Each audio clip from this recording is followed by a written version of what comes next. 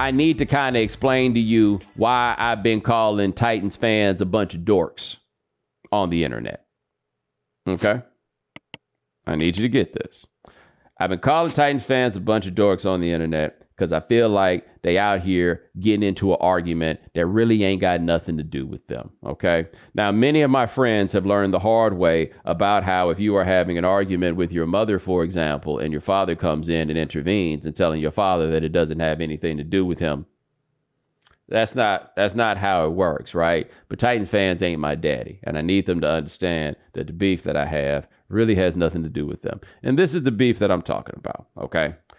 Sean, I think you may have seen this, but the Titans, for the second time this year, went out there wearing Houston Oilers uniforms with the Oil Derrick logo at midfield and the Oil Derrick on the helmet and the Columbia blue and white uniforms with the red trim, right? They've been doing this. I didn't even grow up as an Oilers fan. Somehow I got a hold of the Falcons first. Like, I mean, I don't really know. Like, I don't know whether that's. Anyway, wow. A great what if in your history. Yeah. What if I was rooting for the team that blew a 35-3 lead in the playoffs rather than the team that after I got off the narcotic blew a 28-3 lead in the Super Bowl? Those were my choices. But anyway, I did grow up in Houston. Like, that is where I'm from. And if you know anything about the Oilers and their move to Tennessee to become the Titans, it was a bit ugly. It was a bit contentious. And it really had to do with the beef between the owner, Bud Adams, and the city, not just the politicians in the city, but honestly, the people in the city. And it had just reached a point where I think he was trying to get out on the lease 2 years early or something like that. And people just got tired of him. And part of why they got tired of him is the football team was sorry at the time he was trying to do these things, right? And they decided, no, we've had enough. If you say you gonna bounce, then I guess you just gonna bounce. They had a Save the Oilers rally once, and I remember this. It had like 60 people show up. And then as a result, they left. They played a year in Nashville. They played a year at Vanderbilt Stadium. And then for the 1999 season, which is the season that the Titans went to the Super Bowl, they played in the new stadium that they opened up in Nashville. Okay.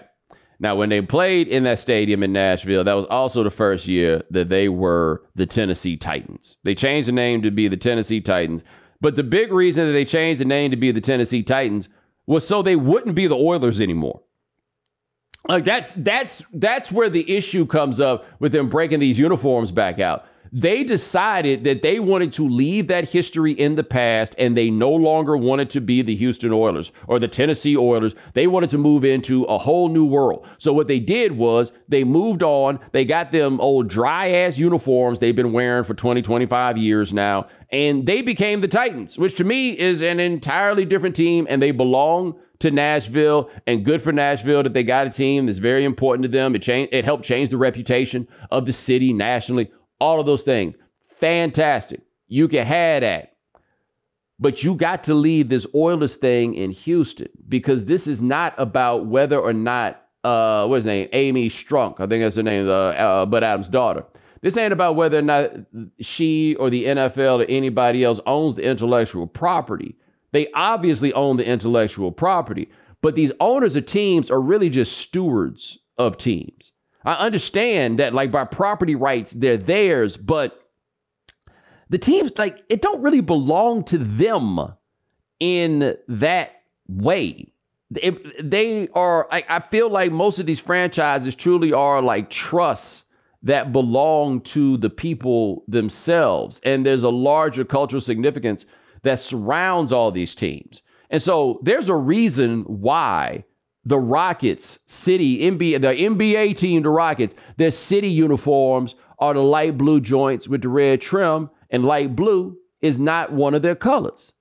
There is a reason why the University of Houston tried to break out football uniforms that were light blue with the red trim, and that's because the Oilers belong to the city. Like, everything that's associated with them, they belong to the city of Houston. It means something there. All it means when you break this stuff out in Nashville is that people think the uniforms look cool and that you got a chance to sell them and make some extra money. The problem that you have, of course, is that the way Bud left, they antagonized the whole city of Houston. So don't nobody from Houston really want to buy it now because it all feels a little bit weird, right? But it don't belong there. And so I'm trying to make this point that I just find it to be distasteful that the Titans decided to break these uniforms out, especially when they're playing in a game against the Texans. I just found it. I don't have any issue with them honoring the great players of the franchise. It gets weird with Moon because, I mean, Bud ultimately admitted that trading Warren Moon was a bad idea and the way that he was treated. I mean, Bud tried to steal millions of dollars from the man and not honor contracts and stuff like that, as I recall. But you honor Warren Moon because Warren Moon's the greatest quarterback, if not just the greatest player in the history of your franchise. You do that. It all makes sense. And to be honest, the city of Houston don't deserve Warren Moon either because they didn't treat him so great when they had him. But I get it, right? The franchise should honor Earl Campbell. I get all of that. I also think that the day that they decided they was going to make some Houston Texans, the first order of business should have been to retire number 34, and the second order of business should have been to retire number 1. You keep all that cultural football history of the city and associated with that franchise. Nobody would have a problem. Everybody would understand it, right? But they stopped being the Oilers in part because of pettiness, and it feels like they're going back to being the Oilers, even if just to cosplay, in the name of pettiness. And I'm just saying, man, this stuff is more important to a lot of people than just that.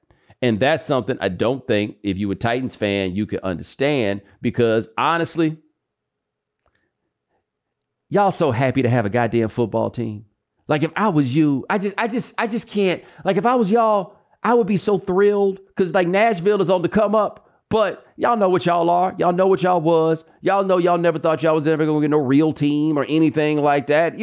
I 100% get all of that. My buddy Nick from Kansas City, he always makes the point that I forget who the mayor was of Kansas City that said that the reason that people don't look at Kansas City like they look at Omaha is because Kansas City has the Chiefs and the Royals. And that's Nashville, like, I mean, I'm not saying it's the same as Birmingham, but I ain't really saying it's that much different neither. Y'all got these teams. I get it. You so proud to have that team, all right? You got it, and you probably feel good that you got it over, like, a more legitimate city than you. I fully get that. Good for you guys. You got the team. Because, like, this is the difference between Nashville and Houston. If the Titans leave Nashville, ain't nobody else showing up. Ain't nobody else going there. Oilers left Houston, and it was like, don't worry, we'll take care of that. Don't you worry. We'll get this figured out. Yeah. We'll come up with a plan. Ain't nobody worried about y'all. Ain't nobody going to do that, right? And so I'm talking about this from a legitimate, heartfelt place for people from Houston, right? And especially the people who, like, really love that team, which is, it was a very complicated breakup that they had with the now Titans. And now these jokers want to come out here and play around with the clothes and play around with the colors when I think Bum B made this point. My man Dave Wilson at ESPN wrote an article about the Oilers, and Bun made this point that was so important, is that, like, particularly like the Love You Blue era Oilers, it didn't get more Texas than that, right? You got a head coach who wears a cowboy hat for road games, but never for home games, because the home games are played inside and you don't wear your hat inside, right? You got Earl Campbell out here in the jeans and the belt buckles and doing commercials for Skol. Yeah, Skol, like dip. You know, like, this is what I'm saying, man. Like the Oilers are Houston. The Titans are Nashville.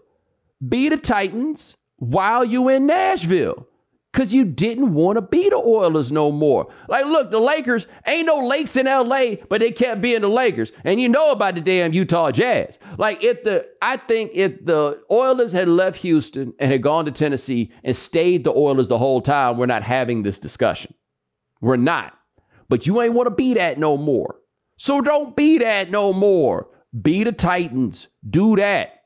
Or when you decide you want to pretend like you the Oilers, probably don't let Case Keenum walk you down. Y'all lost that game to the Texans, and Case Keenum walked y'all down. Don't do that. Don't do that.